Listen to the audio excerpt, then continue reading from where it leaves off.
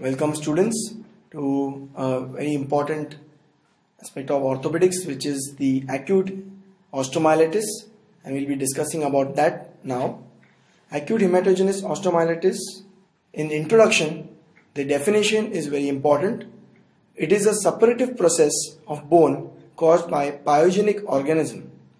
The infection may be limited to a single portion of a bone or may involve a number of regions such as the marrow cavity, the cortex, the periosteum, and even the surrounding soft tissue.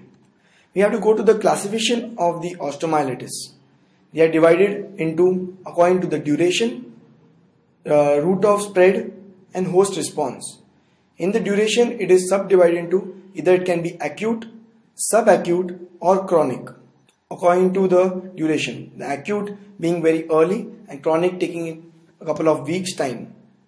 The route of spread is either by exogenous spread or hematogenous spread. The exogenous spread is mainly at the diaphysis of the bone, while the hematogenous spread is in the metaphysis. While the host response can be either pyogenic or non-pyogenic. Further, we will discuss about the exogenous group. The exogenous is caused commonly by the open fractures. That it can also be by surgery, that is iatrogenic, or it can be contiguous spread from infected local tissues around. The commonest being the diaphysis, that is the middle part of the bone. The hematogenous results from bacteremia, all the bacteria spread to the blood. Metaphysis is the commonest site.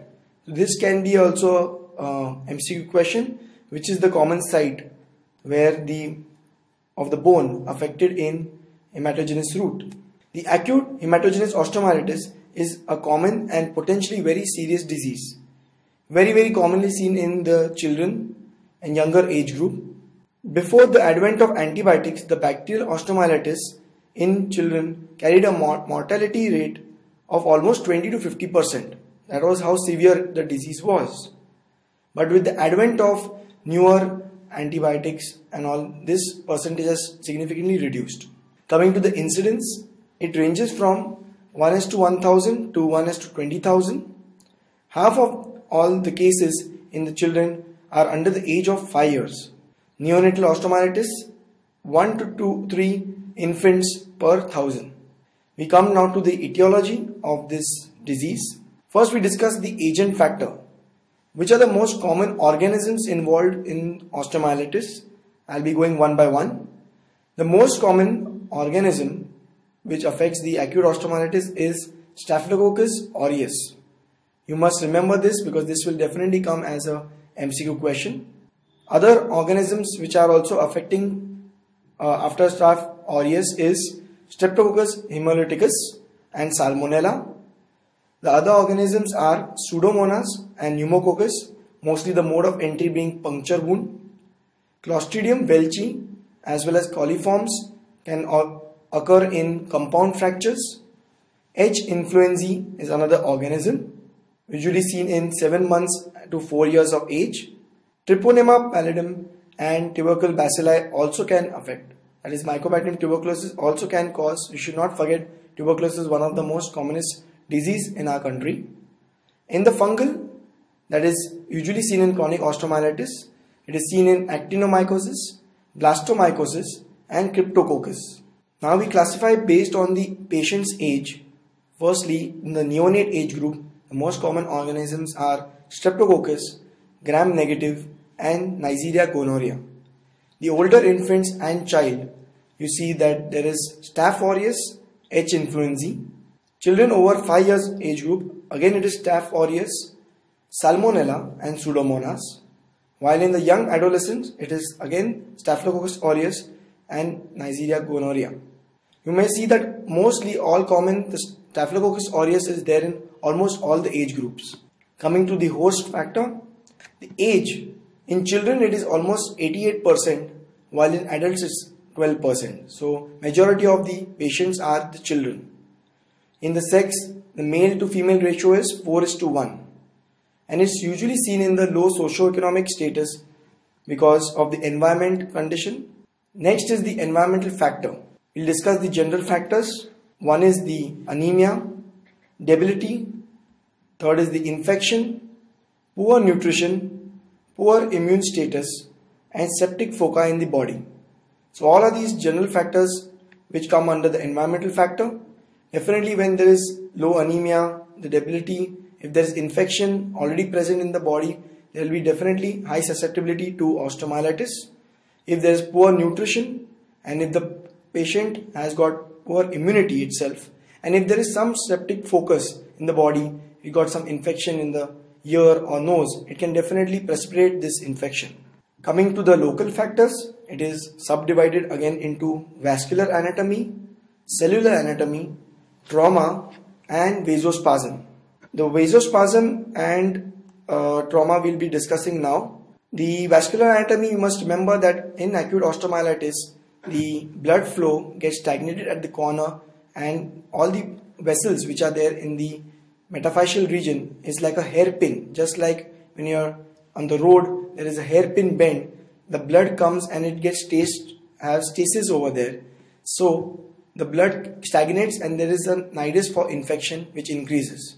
In case of trauma, way back in 1932, Burroughs coined the term locus minoris resistante to describe the effect that trauma had in lowering resistance to infection due to disruption in the endosteal and periosteal blood supply.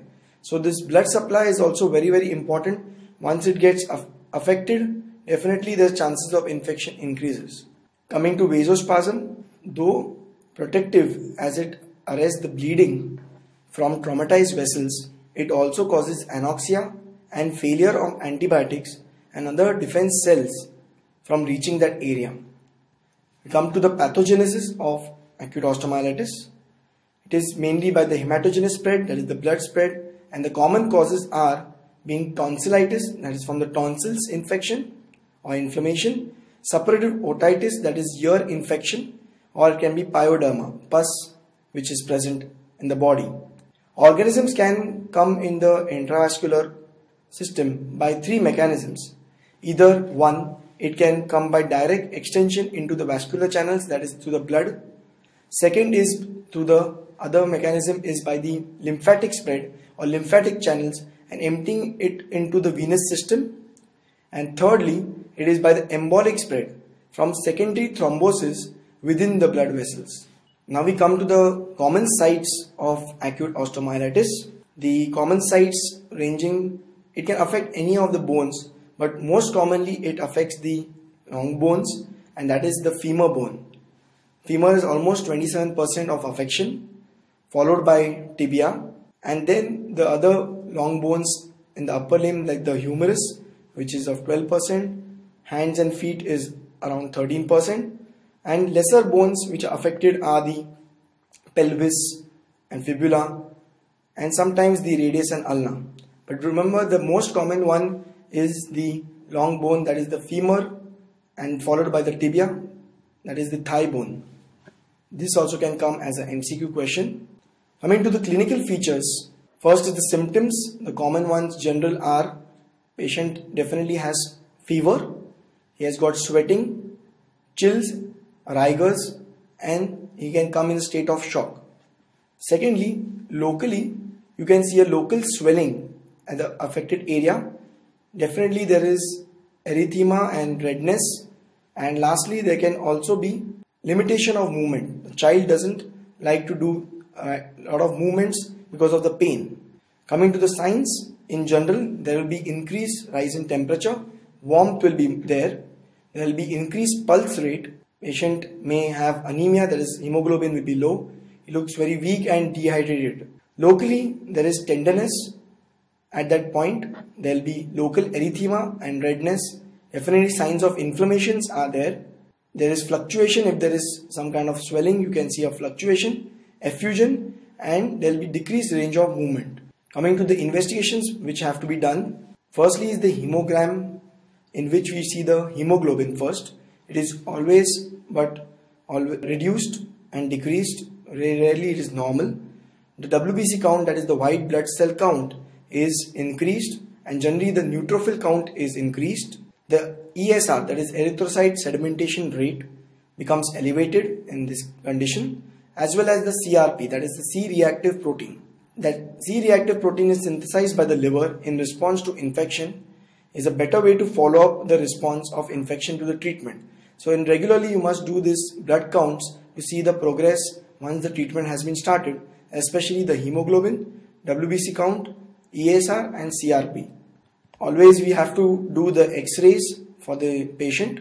The plain radiographs generally are negative in these conditions, but definitely they show a soft tissue swelling. The skeletal changes may have a periosteal reaction or bony destruction. Generally are not seen on plain films until 10 to 12 days of infection. So there will be slight periosteal reaction which may be picked up in acute osteomyelitis after a couple of days.